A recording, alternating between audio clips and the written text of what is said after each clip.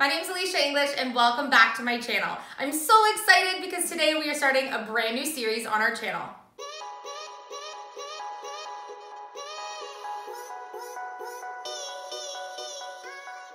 I don't know about you, but I love Pinterest. There's so many talented people on there and all of the work is amazing. I always look and see all the different things I would love to create myself. The only problem is that they often look really expensive to make. And so because I'm all about doing things on the thrift, I wanted to be able to make a Pinterest series where we would use all upcycled and thrifted materials to create the end product. Over the past week, I did a bunch of research online looking up wood wall quilts. It was what I really wanted to make for the first video of this series. I found when I looked that there were so many amazing designs. The only problem is that the price points to order one of these myself were even hundreds of dollars, and I knew that I wanted a nice big size one. So I took to Etsy to look at some different examples and looked at price points, and I was just absolutely shocked by how much it would cost if I wanted to order one. I knew that using scraps in the shop, I could make this for a lot less. So today I'm scrolling through Pinterest looking for some wood wall quilt ideas. I clicked a couple of links of some that looked to be my favorite styles in a little bit more of a wood boho style. And when I followed the links, I was really surprised at the cost of what this project would cost if I wanted to buy it for myself. What I'm going to be making is one of those geometric wood wall quilts. I've so wanted to make one for so long, and I'm excited that after my busy season, I was left with a lot of scrap wood that's perfect to make use during this project. I framed a lot of wood signs this holiday season, and I was left with so much scrap. So I'm really excited to be able to put this to good use, and this is actually the perfect thickness for the design that I want to create today. To create this project, I wanted to make a nice large wood quilt, and so I'm going to use a 24-inch by 36-inch piece of half-inch plywood.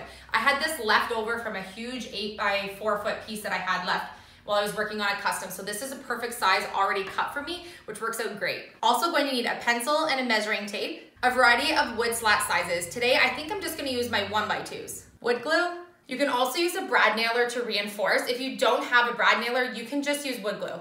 Stain and paint. Sandpaper, and a paintbrush. I'm using my favorite Elysia English brushes. You can purchase these on my Etsy shop. You're also going to need a way to cut your wood, so you're going to need a miter saw. I have not made a wood quilt before, so I'm going to follow the steps that I think that I will use to create this. I'll have to see kind of guided as I go along, but the first thing I'm going to do is find the center point for my board. So regardless of what size board you have, you're going to want to find the center mark.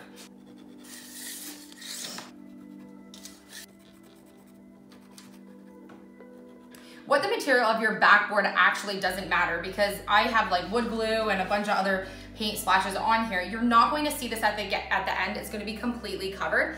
So what I did was I marked my center mark, and then because I was 36 inches wide, I was 18 inches to center, and then it was 2 feet wide this way, I was 12 to the middle. So I made some 12-inch marks along here so I have the access to be able to make a straight line X across my whole board. I'm going to make my lines using a straight edge, following the marks that I created.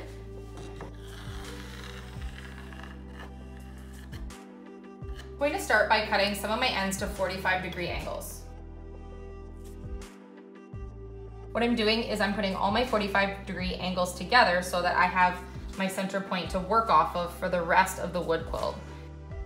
Now what I can do is trace underneath so that I know where to make my cuts, and I'll be able to use the excess that's on the end here to use for some of my shorter pieces. That way I'm using up more waste.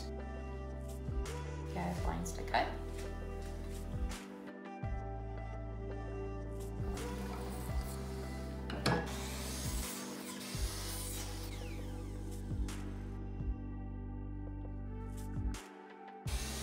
I'm going to cut all the pieces that I need to complete the whole quilt, and then I'm going to decorate all my pieces.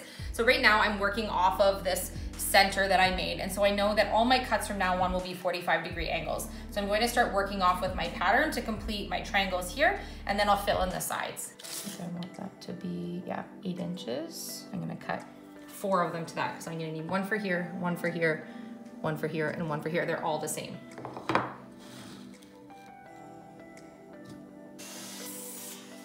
Now I have the remaining cut-off pieces from those longer posts, and I can just keep the 45s that were already there, line it up, and then make my mark underneath. and now I know where to cut. So I have an image that I'm following for my pattern rather than drawing my own for my first one. So I found what one I really wanted to make, and then what I'm doing is I'm following off the photo online, knowing exactly where to piece each of my pieces. So all of my pieces from now on are going to be 45-degree angles. So I'm going to make a whole bunch of cuts, put it together, and then show you where I'm at before I decorate. To make this neat little arrow section right here, I cut these to 8 inches, the middle ones to 6, and the small ones to 4. That way I knew I had a gradient down in scale. Now I just need to finish this little corner down here. I love that I can use all the little tiny scrap ends. I don't have any waste. It's gonna look so good. fun. Now that I have this side filled in, I'm going to spin it around and fill in the other side and then work from side to side. Now I have both of my 2 large triangles together, and then I need to have 2 strips on either side here, so about 8 pieces. I'm gonna put those in, and then I have a little bit of detailing to do, kind of like the center arrows. I'm so excited to see what this is gonna look like when we start adding color. I'm just working off of the center lines that I created.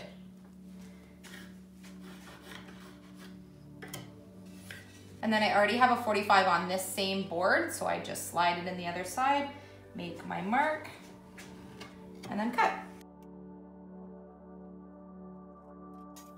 It's so fun and easy because you literally only have to cut one end all the time because you're always starting with a 45. I need to fill in a long length, which is actually a small piece and a long piece. Because I don't want to cut and hold a very small piece under my miter saw, I've drawn 2 on one board. I'm going to cut this one, and then I will have this longer one to hold on to, so I never have to get my hands near my saw. Going to need 4 of the same to create the next level. So I'm going to use 4 scrap ends at 45 and then just cut all these to match. When cutting a 45, you want to make sure that your wood is actually butt right up to the back and lined up with where you want it. If you're off the back a little bit, your 45s won't be the exact angle you need them to be. I'm making a disaster, but this is so much fun. It's not snowing in Canada for Christmas, so I'm making sawdust snow. I've completed these triangles here, and now I've completed these triangles here, but I still have these cute fan ends right here to finish and then just fill in with some long pieces. So what I'm going to do now is work on my 2 left and right corners. To fill in my end triangles, I need to create 8 of the same thing. And so I've created 1, and I know I need to cut 7 more. So I gathered a whole bunch of scrap ends from my bins that I know will be long enough. I'm gonna make 8 the same just by tracing them on and cutting them all at the same time. This is so easy. This project has been turning out a lot easier than I actually thought. When you look at this, it's super intimidating and you think there's no way you could possibly cut this if you don't have any woodworking experience. It is so simple. All I'm doing is cutting all my cuts on 45 degrees or 90 degrees. And my project is just like filling in, and it's happening a lot quicker also than I planned. I can't wait to add some color to this. It's going to really bring this to life. I just shot sawdust at myself.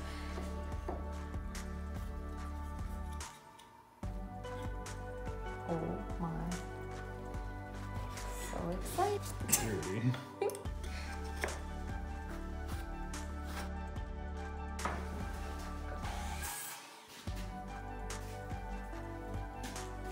Couple more little pieces. Ready? Yeah. Final piece. Oh. Almost put it on wrong. Oh, it looks so good. So exciting. And then at the end, I'm going to put it all together and I'm going to rip it with the table saw, make sure I don't have any overhang before I do the frame. Man. So fun. Okay, let's add color. This is the most fun part of this project, is getting to apply your color. My new color obsession is like an earthy green, but it's still like enough of a pop of color that it really like brightens what you're working on. So I'm going to use this color that I really like right now, and it's called Cameron Green, and it's a bear color. You can get this color matched in any paint brand that you like. What I'm going to do is any spots on here that in my sample photo were a grayish color, I'm going to use the green instead. I'm going to use my favorite stain, Provincial is the color by Minwax, and then the rest is just going to be fresh white. I'm going to distress each of the pieces just slightly to give them that aged look so they don't look new, and then we're going to be putting a wood frame around the whole piece at the end.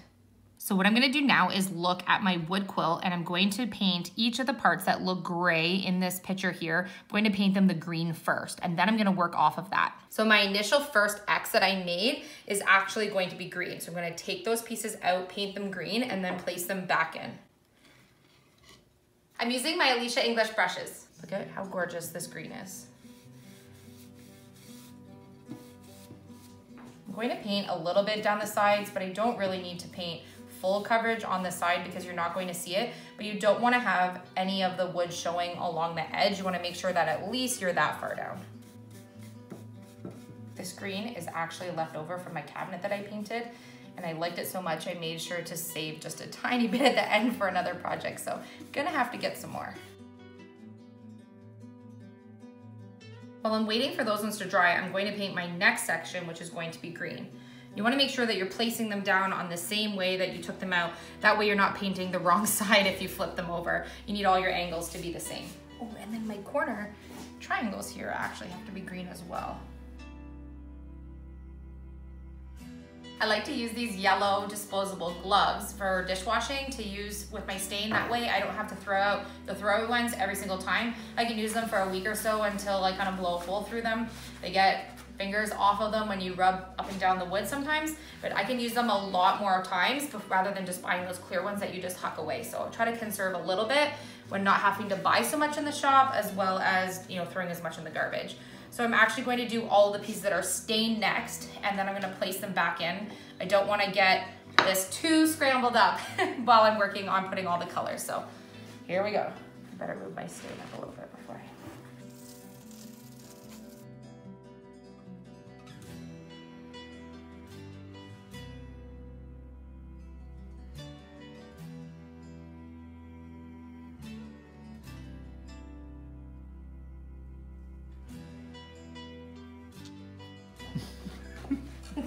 Stop laughing at me. I would rather have the gloves too big than have to throw too many gloves out. Oh, yeah. It's not always about convenience. My green and my stain pieces are done, and it looks a little bit disastrous right now, but don't worry, we're gonna piece this all back together once we get our remaining raw wood pieces painted white. Then we're going to wood glue all the pieces back exactly where they go, and then we're gonna use the brad nail to make sure that they're really secure in place before we put a frame.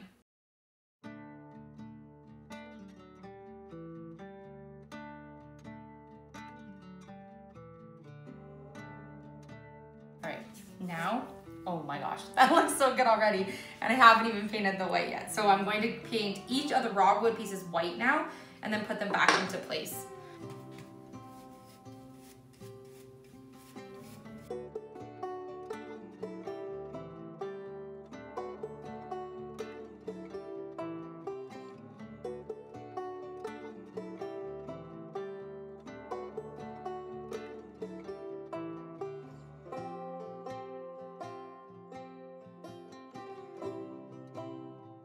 This step is to just add some light distressing to each of the pieces. I like that it's going to add a little bit of detail and not make it look like a fresh paint job. I didn't cover full coverage knowing that I was going to do this, but you can see that I have a few rough edges. And so when I use my really soft 220 grit sandpaper, it's going to make this really smooth, and it's going to give it that extra detail when it's hanging on the wall.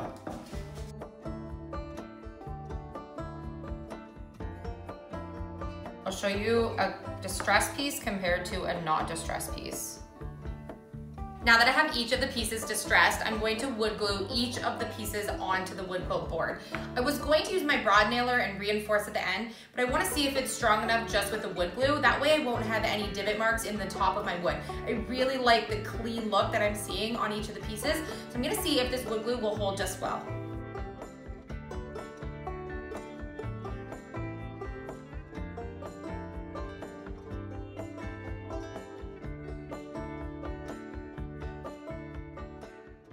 I just finished gluing, and I cannot wait for you to see this, but I want to get the final frame on before I reveal what it looks like all done. I'm so excited with how this turned out. I was able to make this for under $25.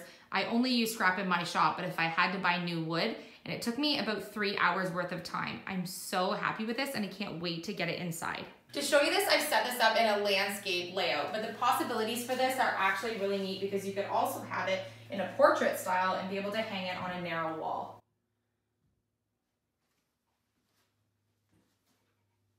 I like it both ways, so I'm gonna have to try in a few spots in the house to see where I think it will fit best. If you love this project as much as I do, smash that like button. I can't believe that in just about 3 hours and about $25 worth of wood, I only used scrap from my shop, but I was able to calculate exactly how many 1x2s I used as well as my plywood. If I had to purchase this new, it would cost me under $25 to make this, which is the exact design that I saw on Pinterest. When I followed the link to where this design I could be purchasing it, it was over $500 US. And for me, that's just not in my budget for things for me to hang on the wall in my home. So I knew I could make this for less with our new Pinterest challenge. The shipping cost for this project would be astronomical as it weighs a ton. And there weren't a lot of shops online that actually would send something like this to Canada. So it was just a win-win for me all around to do this new Pinterest scene. If you watch my channel often, you know that I love designing my own things. And so using someone else's design isn't typically what I do, but I'm trying to show in this Pinterest series that there's lots of designs that you can actually recreate yourself online. With a little bit of time and some upcycled materials, you can keep things out of the landfill, recycle, get rid of scrap you have, and make something amazing for your own home. I can't wait to make this into my own design using some other scraps I have. This was really a neat idea to be able to challenge myself to create something for so much less than if I bought it online. I think this project really speaks for itself. It turned out beautifully and I'm so impressed with it. Pinterest is a great place to be able to find ideas to change them into your own and run with an idea. I really think this was awesome because I'm able to use this in a farmhouse decor or even a bohemian decor. I can change up the colors and use it for many different home decor styles. We were so excited to start this new series today. If you liked our new Pinterest series, make sure you comment down below so we know you're enjoying these videos. If you're not already part of our YouTube family, make sure you hit that subscribe button. We're almost at 75,000 YouTube family members. We're just 2 days till Christmas and we have lots to do before then. So thank you so much for watching. Thanks for all of your support. I love you guys and I'll see you on the next project.